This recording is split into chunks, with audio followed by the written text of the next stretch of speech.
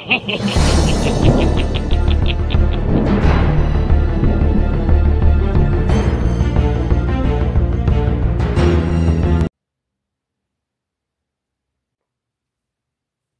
there, Q here with another Wild Eye Wednesday review.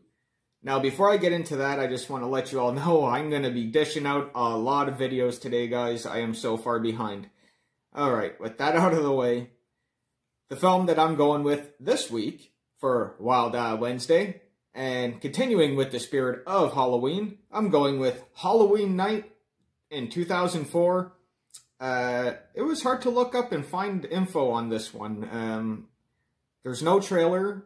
I had to really watch I did watch the whole film not once, but like 4 times actually, really, to really get into this film. Not get into it, but to memorize it pretty well, and to really also go over the actors and the director. So I believe the director is Mark Polonia. The actors in this is Todd Carpenter, Cindy, I can't even read my writing, guys, that's horrible. Cindy Wheeler, Danelle Donahue, Robert Dennis, Ken Vincent, Matthew Satterley, and Brian Barry, and many more, and I'm pretty sure I butchered half of those names. And either way, the music score was pretty decent for this film, guys, and the overview for this one: a bullied student exacts his revenge on those who wronged him during a college party on Halloween night. Using a living scarecrow, his Frankenstein-like creature carries out a bloody massacre, and only one woman can stop it. Sorry about that, guys. First of all, the overview that they gave is completely wrong, because it's not a bullied student that goes after these kids. It is actually a janitor. And people keep bugging the janitor over and over, and the janitor, he puts up some Halloween decorations, and he makes a scarecrow, and you see he's in the love of Halloween like most of us are.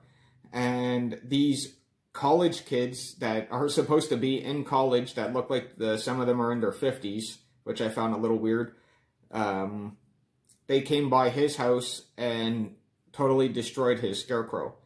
And he got really upset about that, so the janitor, ends up breaking into a hospital and steals a brain and a heart, and ends up placing it into the scarecrow, where he then brings the scarecrow to some kind of place that he made where it has like a pentagram and stuff, and he does a chant and brings the scarecrow to life to do his bidding.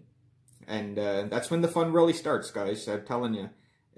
It was better than I expected. What I really liked about this, I liked the storyline. I thought the storyline was great. And the kills were actually really awesome in this one. The atmosphere for Halloween was fantastic. I really did like that. They even had a little Halloween party and interesting costumes. The Scarecrow could have looked a little bit more menacing, but he did look very menacing near the end of the film, which I wish they would have kept that look throughout the whole film from the beginning. I think that would have been cool. Some of the actors in this could have put a little bit more effort into their acting, though. But overall, I really did find myself really enjoying this film, guys. I found it easy to watch it 2 to 3 times, and I found it pretty fun.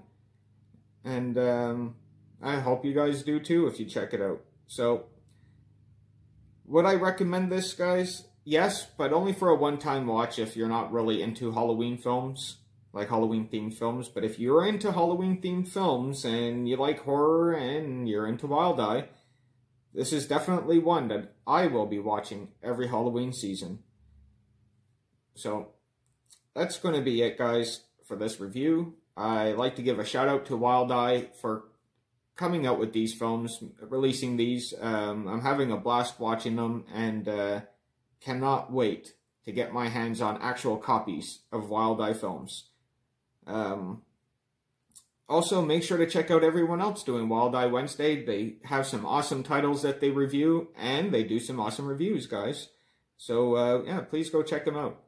And thanks for watching. Thanks for your time. And like I said, I could not find a trailer for this one, guys. I do apologize for that. So, you all take care, Ciao.